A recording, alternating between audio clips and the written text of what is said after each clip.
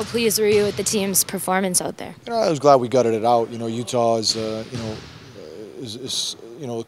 runs their stuff so well, and their cuts, and they always play hard and things. So, Coach Sloan does a great job for a lot of years there. So I was just happy the way we gutted it out. I thought we had some good spurts there, and some spurts that weren't so consistent. So, it's a building process for us, but I like some of the action we had at both ends. And we had yesterday off, and today I thought we got some things accomplished in practice. Tyrus practiced for most of the practice, sat out the end there still a little bit sore. Derek did not practice, but everybody else, Kurt practiced.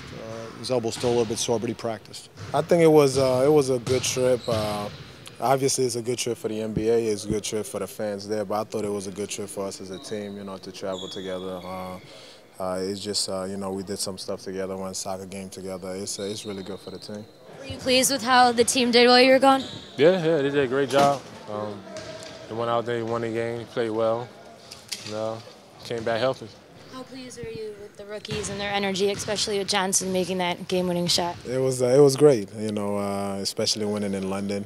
It was really good. I mean, we love our rookies. They've been great. They worked hard, and just seeing them doing well in preseason. Taj had that big first game, and then James played well in the second game. It's really good. It's good for them, for their confidence. Also good for our team. I think that we played really hard in the game.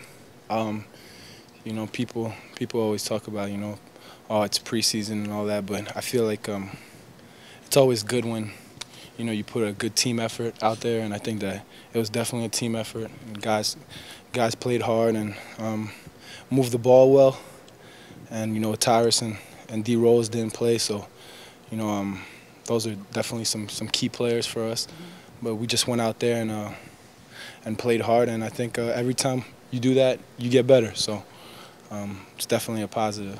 So what are your thoughts on the rookies these first two games, especially with the win against Utah? Great rooks, man.